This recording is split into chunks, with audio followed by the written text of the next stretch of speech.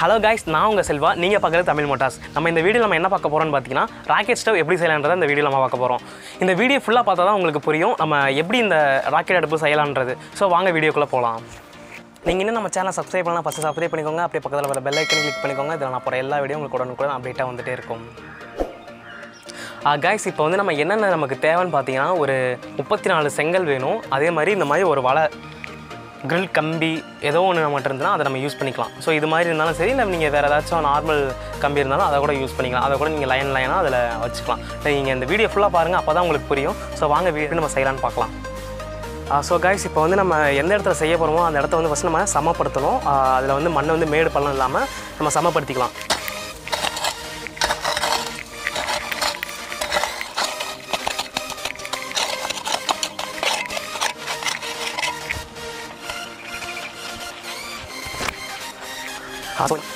இந்த மாதிரி சமப்படுத்துறதுக்கு அப்புறமே கீழே ஃபஸ்ட் எடுத்து நம்ம 8 செங்கல் வந்து அடுக்கும்.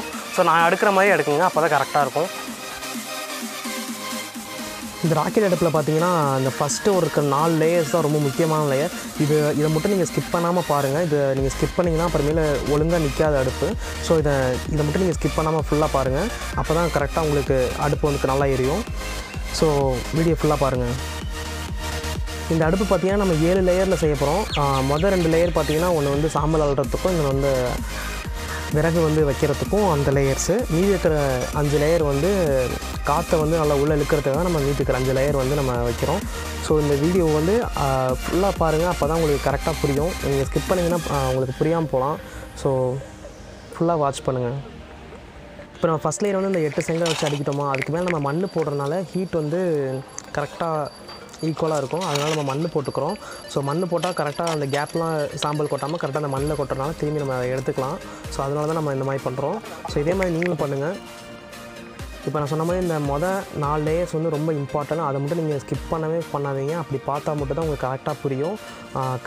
நான் அடுக்கிற மாதிரி அடுக்குங்க, அப்போ தான் கரெக்டாக இருக்கும். நீங்கள் மாற்றி எடுக்கிறீங்கன்னா அடுப்பு வந்து நிற்காது, சரிஞ்சிரும். ஸோ அதனால் இதே மாதிரியே பண்ணுங்கள், நான் பண்ணுற மாதிரியே பண்ணுங்கள். அப்போ தான் கரெக்டாக அடுப்பு வந்து ஒர்க் ஆகும். இல்லைனா சரிஞ்சிரும், அந்த மாதிரி ஏதாச்சும் ஆயிரும். ஸோ இதே மாதிரியே பண்ணுங்கள். இது மாதிரி அடிக்கிறீங்க. இதுக்கப்புறமே நம்ம இதுக்கு மேலே நம்ம ஒரு grill மாதிரி வைக்கணும். ஏன்னா இது மேலே நம்ம விறகு வைக்கும்போது கீழே வந்து அந்த சாம்பல்லாம் விழுகிற மாதிரி நம்ம அந்த இது grill மட்டும் இங்கே வைக்கணும். இப்போ இந்த மாதிரி grill நான் உங்களுக்கு காமிச்சது இல்லைங்களா, அதை வந்து நம்ம கரெக்டாக இதுக்கு அளவு எடுத்து இப்படி வச்சு பார்த்து நமக்கு எவ்வளோ தேவையோ அவ்வளோ வந்து கட் பண்ணிக்க வேண்டியது தான்.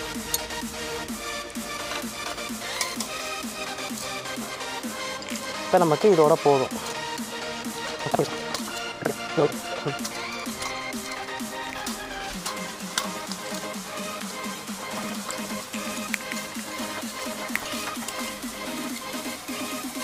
இந்த கம்பி நம்ம இது மாதிரி வச்சிடறது மேலே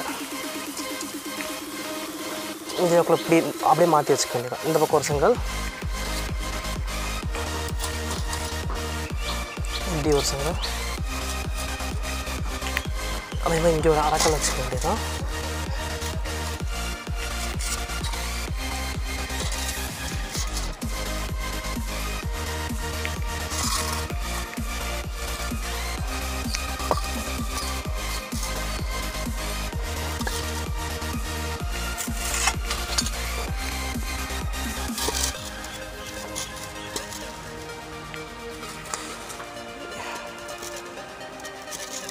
இந்த ஃபஸ்ட் ரோ வைக்கும்போது நான் பார்த்து ஜாக்கிரதையாக இருந்துச்சு.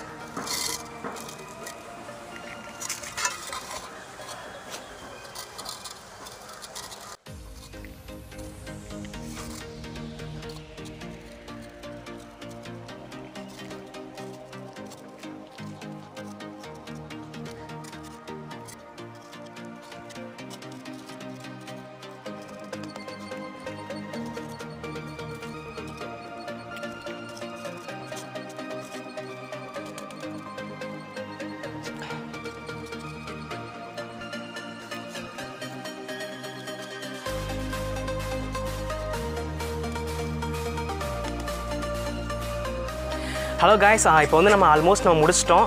அடுத்து பார்த்திங்கன்னா நம்ம இந்த மாதிரி நம்ம கேஸ் அடுப்புலாம் இருக்கும் இல்லைங்களா, அதுக்கு மேலே இந்த மாதிரி ஸ்டாண்ட் இருக்கும். அதாவது நம்ம பாத்திரம் வைக்கிறதுக்கான அந்த ஸ்டாண்ட் இருக்கும். அதை எடுத்துகிட்டு வந்து நம்ம அப்படியே இது மேலே வச்சிட்டோன்னா நம்மளோட அடுப்பு வந்து இப்போ ரெடி ஆயிடுச்சு. இப்போ பார்த்திங்கன்னா நம்ம இதில் வந்து நம்ம விறகு போட்டு நம்ம எரிக்க ஆரம்பிச்சோன்னா இப்போ ஆக்சிஜன் வந்து நெருப்புக்கு தேவை ஆக்சிஜன் இல்லையா, அதை வந்து தேடுறதுக்காக மேலே இருந்து மட்டும் தான் இப்போதுக்கு வந்து ஏர் வரும், மேலே இருந்தும் அடியில் இருந்து மட்டும். ஸோ ஃபயர் வந்து மேலே வழியாக வரும், நல்லா ஃபோர்ஸாக வரனால நமக்கு குறைஞ்ச விறகுல நிறையான நெருப்பு நமக்கு கிடைக்கும். ஸோ அதுதான் இதோட மெயின் கான்செப்ட்டு. ஸோ வாங்க நம்ம இதில் சமைச்சு பார்ப்போம் எப்படி நம்ம செய்கிறோன்றத. இப்போ வந்து ஃபஸ்ட்டு நம்ம பேப்பர் வச்சு அப்படியே எரிக்க ஸ்டார்ட் பண்ணலாம்.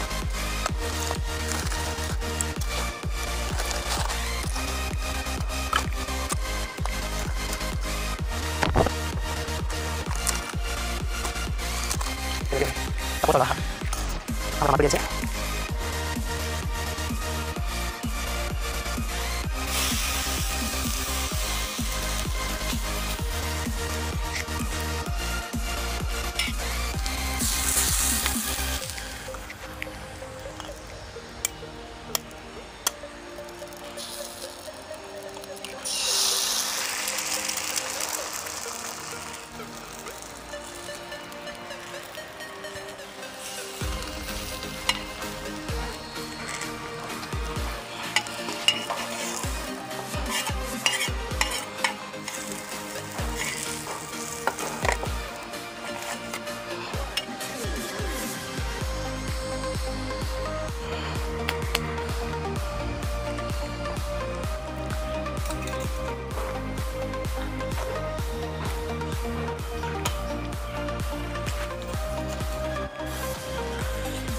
எப்படி செய்கிறதுன்னு பார்த்தோம், எப்படி அதில் சமைக்கிறதுன்னு பார்த்தோம். ஸோ இப்போ நம்ம சாப்பிட்டுட்டு அதுக்கப்புறம் மீதி இருக்கிறத நான் மட்டும் சொல்கிறேன்.